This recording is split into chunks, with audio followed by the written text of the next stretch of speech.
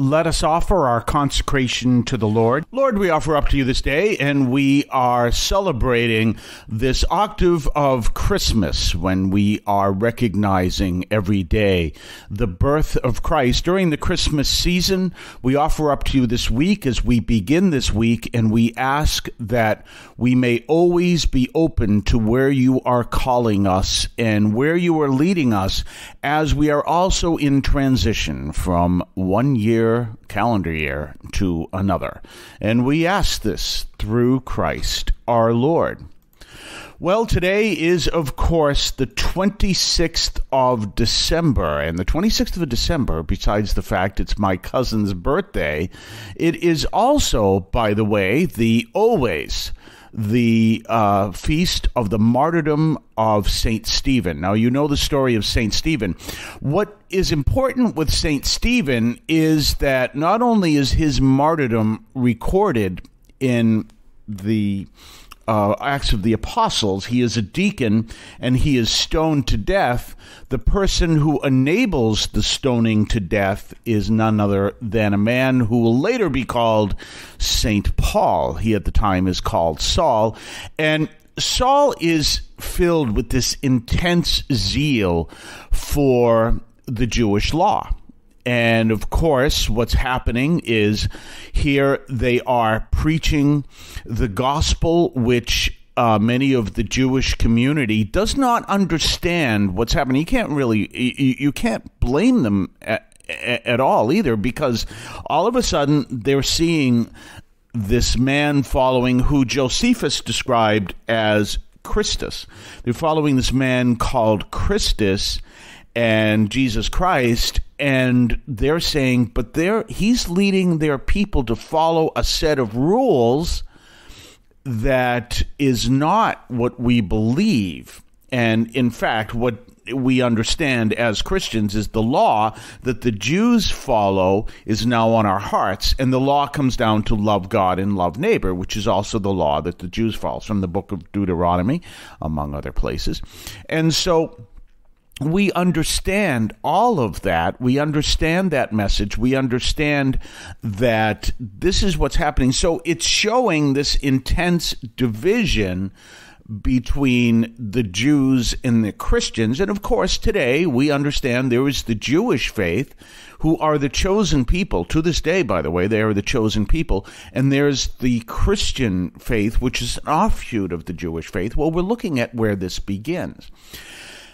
Something I've been thinking about, because it's fascinating, because the day after Christmas, I always get fascinated by this. The day after Christmas, we celebrate a martyrdom. So it's during this joyful time, and isn't this wonderful, and everything's going great, and we're celebrating Christmas and fa-la-la-la and all the other stuff.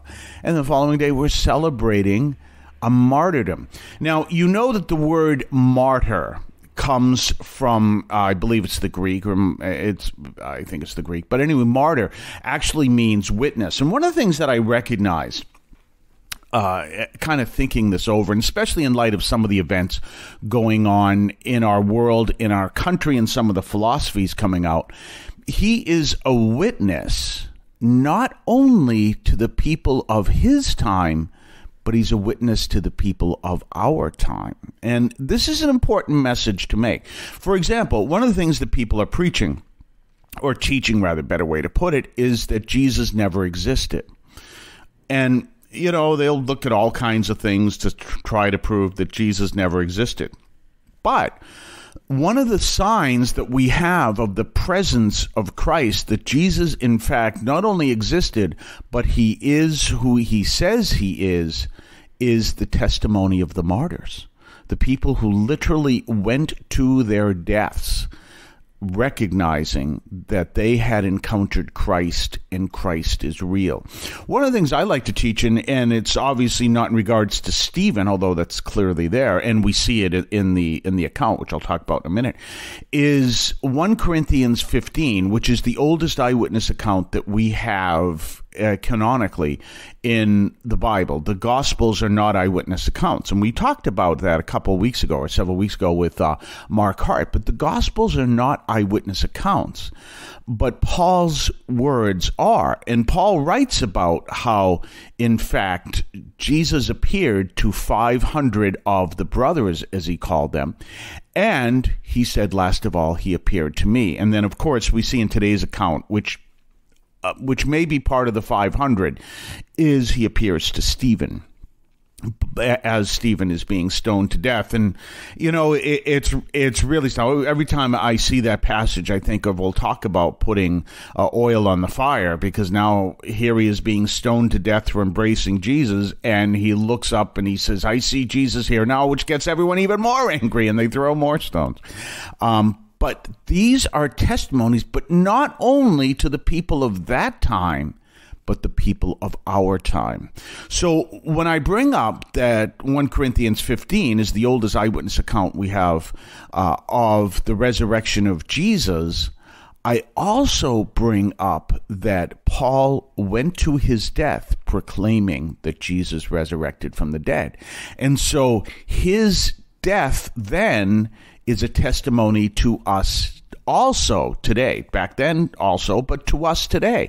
And his testimony, well, the same thing with Stephen. He is a martyr, so he is testifying to us then so that we understand his testimony now. Interesting. We'll talk more about this on the other side of the break. You're listening to St. Anthony Overnight from St. Anthony Parish in Allston, Massachusetts, right here on WEZE. We'll be right back right after this. You can now leave a message for us, which we can air and discuss on this program. Just call 617-297-7452. That's 617-297-7452. 617-297-7452. Feel free to call, leave a comment, a question, or even feedback, and we may play it on the air. I can discuss your comment or question as well, so give that a try. 617-297-7452, 617-297-7452. I want to call your attention to Catholic TV, which offers great faith-filled, family-friendly programming 24 hours a day. You can find your cable channel at www.getcatholictv.com, and you can watch online on the free apps or check out the YouTube channel. Daily Mass, Rosaries, the Divine Mercy Chaplet, and the Our Lady of Perpetual Help Novena are all available online and on demand. Check out CatholicTV.com. And don't forget our own website, CatholicAudiomedia.com. That's CatholicAudiomedia.com. Check out our website. Check out the archives of the show. Check out our Substack newsletter. Check out all kinds of things over there at CatholicAudiomedia.com. That's CatholicAudiomedia.com. And don't forget, if you're watching us on YouTube, you can leave comments below, so check that out as well. So if you're watching this, and if you haven't seen the YouTube videos, I'm going to put them over on CatholicAudiomedia.com. You'll notice that you can't see me because it's really the audio. But and there are people who are doing that. They're checking it out. So if you're watching this on YouTube, then definitely check out or leave a comment below. And, you can comment to us from CatholicAudiomedia.com. So here we are talking about Stephen as a witness, his martyrdom. Now, probably one of my favorite examples of this comes from someone who did not live during the time Jesus was walking on the earth. He did not live during the Acts of the Apostles, and he did not die a martyr. And you go, wow, then what kind of a witness does he have? An extremely powerful one. And that is now the late, but a very powerful man by the name of Chuck Colson. Now, I say powerful man, well, in a worldly sense, he was, and in a Christian sense, he still is. Oh, there you go. That's kind of interesting. So let me talk about what I'm referring to. In one of his books, I think it was called On Fire or Fire on High. I'll have to look out which book it was. He talks about, if you don't know who Chuck Colson was the chief of staff for Richard Nixon. And so therefore, you had the fall of Richard Nixon during the time of Watergate. And one of the things that happened is he was the chief of staff. So he was the assistant to the most powerful man in the world, which makes him one of the most powerful men in the world. He said literally I could just pick up the phone and there'd be Air Force One waiting for me at the tarmac. People would cry in his office when he would have to fire them. He was an intensely powerful man. And he was part of the group of men who were sentenced and did time in prison for the Watergate whole affair. And he explained that here he was, this most powerful man, and, you know, his whole cover-up of the whole Watergate thing lasted 3 days. He says, our whole cover-up lasted 3 days.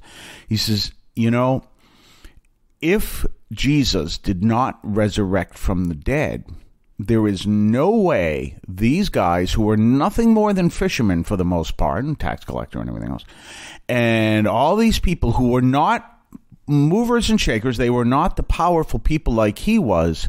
He says there's no way they could keep that a secret if these powerful people could only keep the secret for the cover-up for 3 days. And he said, or maybe it was 3 weeks. It's 3 something, and it wasn't 3 years or 3 months.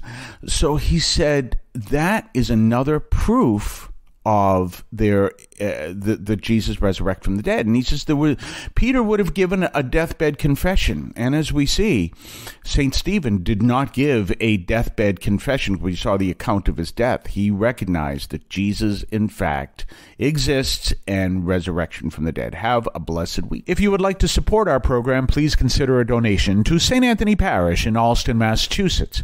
There are several ways to consider this. One is to purchase any of our merchandise, which you can find at the shopping tab at CatholicAudiomedia.com. That's CatholicAudiomedia.com. There are coffee mugs there. There's also my latest book, Encounter Christ in Your Humanity, all of which you can find at the shopping tab at CatholicAudiomedia.com. You can also donate to the show directly through either the Donate tab, also at CatholicAudiomedia.com, or by sending a donation to the U.S. Postal Service with your questions and comments at 43 Holton Street, Allston, Massachusetts, 02134. That's St. Anthony Parish, 43 Holton Street, Allston, Massachusetts, 02134. Finally, the best way you can support our parish is to attend Mass on Sundays at 10 o'clock and be a part of our parish. We thank you for any support you would like to give to St. Anthony Parish in Allston, Massachusetts, the sponsoring parish for this media outreach to Catholics and other Christians in the WROL, WEZE, and podcast listening audience. In Cristo vivimos.